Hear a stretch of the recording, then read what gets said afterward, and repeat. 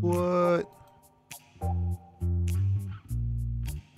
What? Alright then.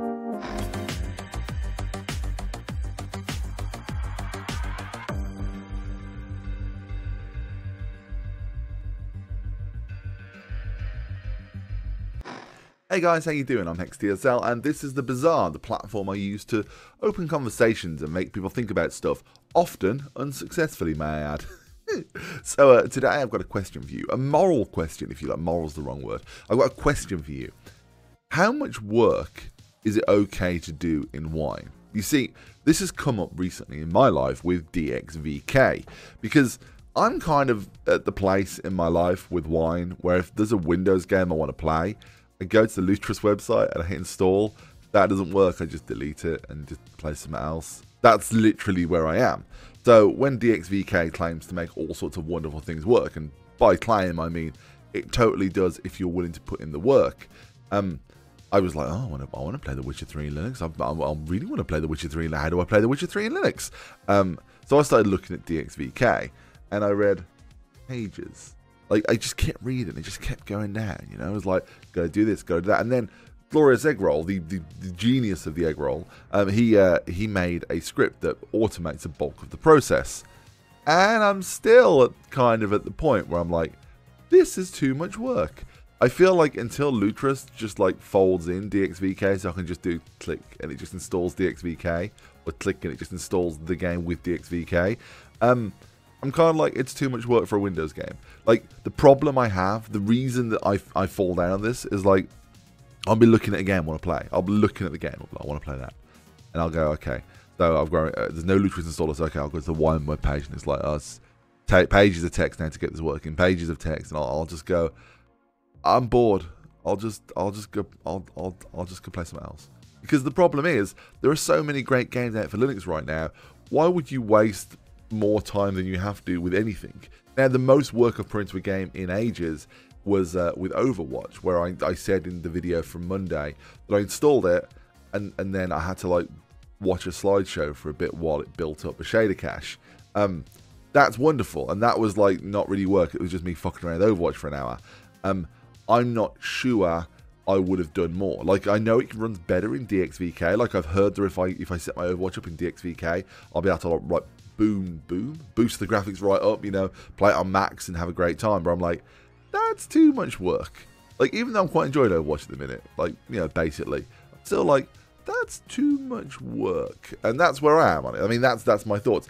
And I don't think, and see, at the beginning of the video I said a moral quandary, because it's not really, is it? It really comes down to literally how many shits you give versus like the game and work stuff. It's like a big triangle of like, with shits at the top, and then like work and how much you like the game, and it has to be somewhere like closer to like the game, how much you like the game. I don't know. There's a Venn diagram. I don't know. Somebody will make it. I'm sure someone else will reply to me with like just a JPEG of the image I was talking about, and I'll be like, damn, I should have put it in the video. But yeah, I won't. Anyway, the point here is that like, if you have to do work to get a Windows game working, when you know that developer or publisher doesn't give any shit about Linux, so you're doing their job for them by making it work on your operating system. I mean, is that a good thing? I mean, are we winning something there? Are we like, well, you didn't delete it and win on Linux, but we got it working anyway? I mean, is that us winning a prize? Did we win there, or did they win? Like, did the developer go, oh, we did fuck all and you're still playing Linux, so pff, your problem. That's kind of like where I am with it. I don't know which side I fall on this, because like on one hand it's like subversion, you know, it's intended for one purpose and we use it for a different purpose, and that's something I'm oddly proud of. But then at the same time, we're saving them a job, because they're like, loads of people playing Linux, just use Lutris, you know. They're like, I don't think most publishers even like who don't support Linux care enough to even give us a second thought.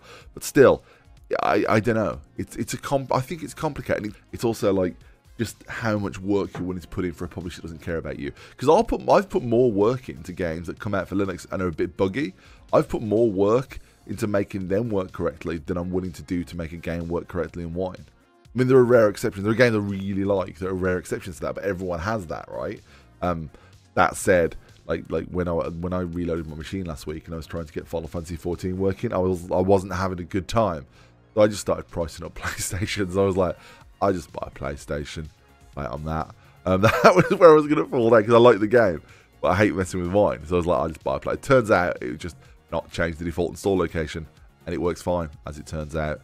But yeah, it's fascinating to me, the amount of stuff now that's working in Wine, even without DXVK. Like without DXVK, like look, I've got, this is just my library. I've got Diablo, Final Fantasy XIV, Guild Wars 2, Overwatch, Ski Free, obviously.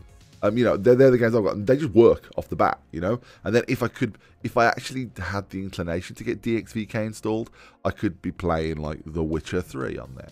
I could be playing Grand Theft Auto 5. I don't want to play Grand Theft Auto 5. You know, I could be playing all these games that are fairly new for Windows, like fairly well thought of games that are still considered to be AAA because, as you know, AAA expires. But yeah, you know, it's like, it's amazing to me what a great... I mean, I was hard on the Wine team. If you go back to my early videos, I just didn't use it. I was a dick about Wine. I just was like, no, too much work, fuck you. You know, I genuinely loathed the project. It just seemed like so much work, and that's kind of still where I am. But I think Lutris has made it so easy that I'm still at the point where I'm like, even though that's bollocks, I'm like, I just, you know, just so easy. That's kind of where I am with it, you know. But yeah, like considering that at one point I basically had the consideration that Wine doesn't work. You know, Wine doesn't work, and now I'm like, like what, 2 years later, I'm at the point where I'm going, should we use Wine? You know, how much work should we put in? Rather that it doesn't work. There's no real question that it'll work. I mean, like, there's games I've got installed that work. I've just listed them. There you go. Not loads, but you know, listed them. Most things at this point work in Wine, unless it's got some weird fucked up DRM. The games, for the most part, work in Wine. I've just assumed now that stuff is going to work in Wine. That's basically where I am. I just assume shit's going to work. So yeah, I hope the Wine project keeps getting better to make life easier. And I have the most respect for what they're doing now. And that's turned around so much. But yeah, I'm not sure whether like we're beating the publishers or the publishers are like oppressing us. I'm not sure, and that's the conversation I want to have. That's the answer I'd like to see in the comments, guys. If you have any thoughts on that particular point, please do let me know. This has been the Bazaar.